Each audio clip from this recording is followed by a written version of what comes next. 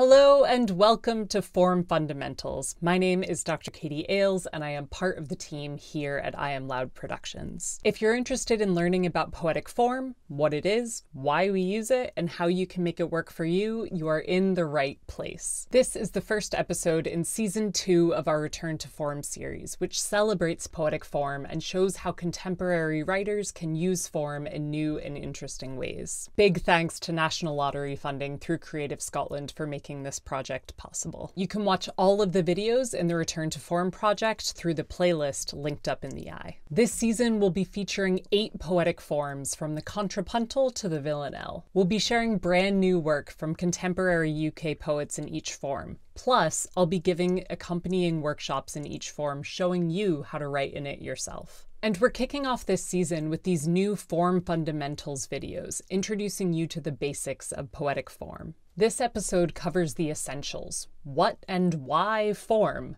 and the next 3 videos will go through structure, rhyme, and meter. In this episode, I will define poetic form and list some of the common categories of form. I'll tell you all about why I think learning about form and writing in form is a great way to spice up your writing practice. I'll introduce you to the example poem we'll be using throughout this series. And finally, I'll teach you my favorite poetry drafting techniques, which we're going to use in my upcoming workshops. So without further ado, let's get started. First of all, what is poetic form? Broadly speaking, it means the techniques used to craft a poem. Structure, rhyme, meter, etc. When we talk about writing in a specific poetic form, we mean using an established poem structure with its own rules and traditions, like writing a haiku or a limerick. There are so many poetic forms in different styles with different requirements from literary cultures around the globe. There are classical forms with requirements for rhyme, structure, and/or meter, like the Shakespearean sonnet we covered last season, and the terza rima, villanelle, and standard habi that we're going to talk about this season. There are forms which play with repetition and remixing of words and lines, like the sestina,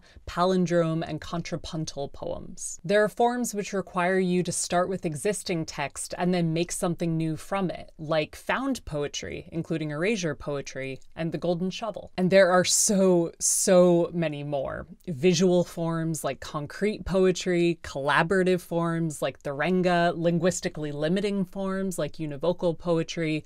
The list goes on. Some of these forms are very old, while some are incredibly new. So if your idea of poetic form is something dusty and archaic that no one's used since Shakespeare, think again. Okay, so that's what poetic form means and some examples of forms.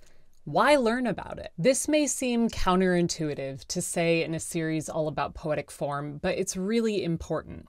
You can have a fantastic career as a writer, write beautiful poetry, get so much enjoyment from your craft without having any clue what trochaic hexameter means. There is no entrance exam to poetry, no requirement to learn all the jargon, no need to be fluent in every single poetic form. All you need to be a poet is your voice and the creativity and confidence to use it.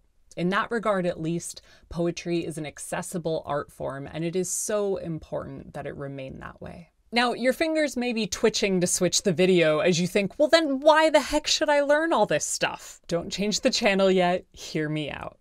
As I said, you don't need to know poetic form, you don't need to know all of the terminology.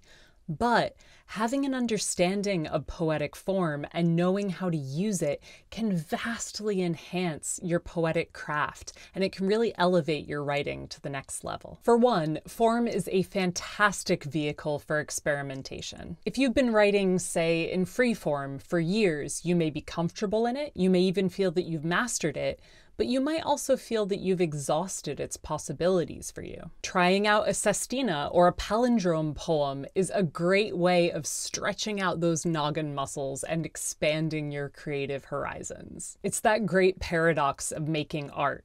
Sometimes restricting your creativity into a specific poetic form is actually a way of widening your practice, of giving your creativity an additional channel to flow through. For another reason, it's very, very likely that you're already using form in your work, even if you don't know what the technical term for what you're doing is. Naming and understanding the concept, design, and tradition of these techniques will help you to do them better. And it might give you an ego boost. Hey, you're probably using the same strategies as Plath and Neruda.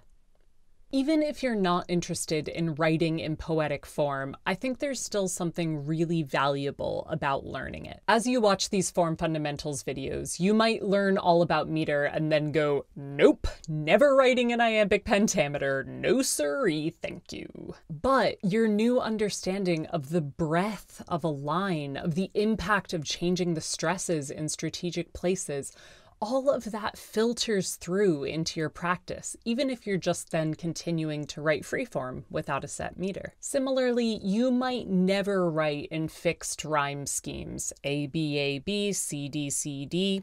I rarely do. But through learning about the traditions of poetic rhyme, you'll come away with a greater understanding of internal rhyme, of half rhyme, of assonance and consonants and how they work. And all of that will filter through to make your writing better, no matter what style you're interested in pursuing. My point here is that learning about form doesn't mean that your entire creative practice has to change. Only terzarima from here on out. Understanding form simply means that you have more tools in your toolbox for whatever you want to write next. And remember, as you write through the workshops in this series, and indeed anytime you write a poem in a set form, obviously give that poem a fighting chance, but if it is just not working in, say, standard Habi, there are no poetry police holding a sword to your neck saying, you must finish this poem in standard Habi or death! You can always switch a poem that's not working in a particular form to free form, recycle the language into a new poem, try a new form. It's your writing, it is your choice. You can also choose to adhere to only part of an established poetic form. For instance, you could write a poem in terzarima, which uses the interwoven rhyme scheme and the tercet structure, but doesn't use iambic pentameter. Pick and choose what works for you. My golden rule of poetic form is this. You are not there to serve, to obey poetic form. It is there to serve you. It is a set of helpful tools, not a wall to bang your head against. All right, moving on. I always think that the best way of understanding poetic form is through examples, through reading and hearing poetry. So all throughout this Form Fundamentals series, I'm going to be showing you all of the concepts that I go through on the same poem. The poem that we're using is Callum O'Dwyer's wonderful Shakespearean sonnet, The Kiss, which he wrote for the first season of Return to Form. You can watch the full video of both Callum's and Hannah Lavery's gorgeous sonnets linked up in the eye. This poem is a brilliant example of the contemporary use of poetic form.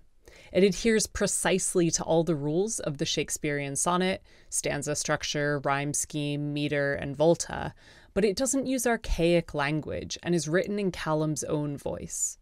Throughout Form Fundamentals, I'll show you how this poem uses many great formal techniques, from assonance to enjambment to iambs, so that you can understand them and be equipped to use them in your own writing. All right, time for my final guidance. I think one of the biggest tripping points, one of the biggest barriers that people face when writing poetry in established forms is that it's so easy with all the bells and whistles, all the meter and rhyme and all of the jargon. With all that, it's really easy to forget that really, at its heart, what you're doing is writing a poem. Whether it's a palindrome poem, a renga, or a piece of free verse, poetry in and out of form is about expressing yourself and being creative and playful with language. And to that end, there are some fundamental writing exercises and techniques that I always use and that I find really helpful, no matter what form I'm writing in. Throughout the workshops and the Return to Form series, I'll take you step by step through how to write in each of the featured poetic forms.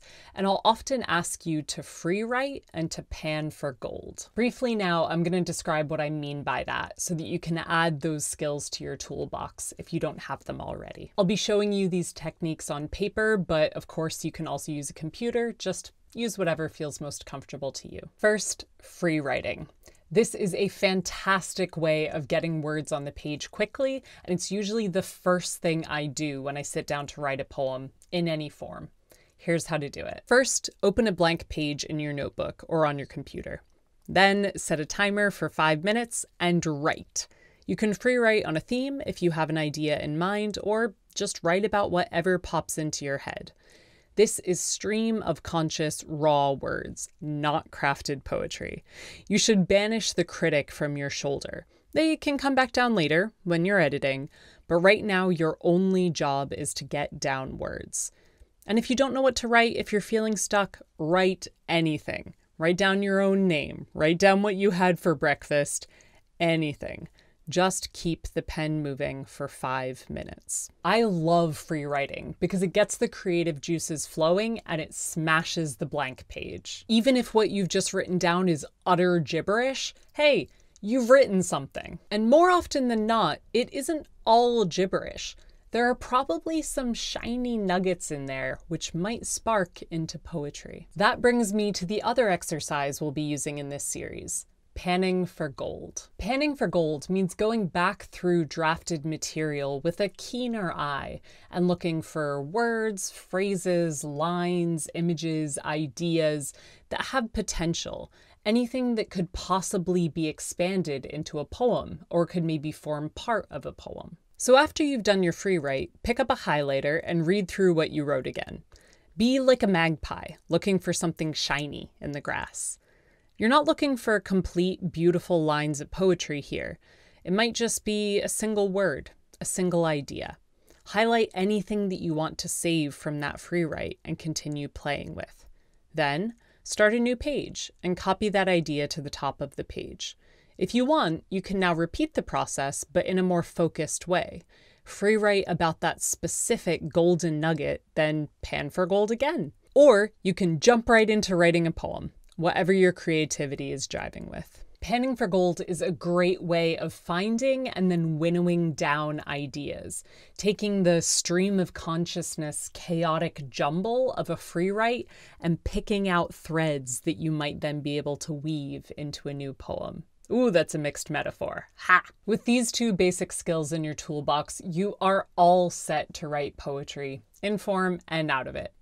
You got this. And that's it for this first episode of Form Fundamentals. I really hope that this was helpful for you in understanding how to think of and how to use poetic form. If you have any questions after watching this video, please pop them in the comments below. I am more than happy to help. And stay tuned, this season of Return to Form is just getting started. Our second episode of Form Fundamentals is coming out shortly, going over poetic structure.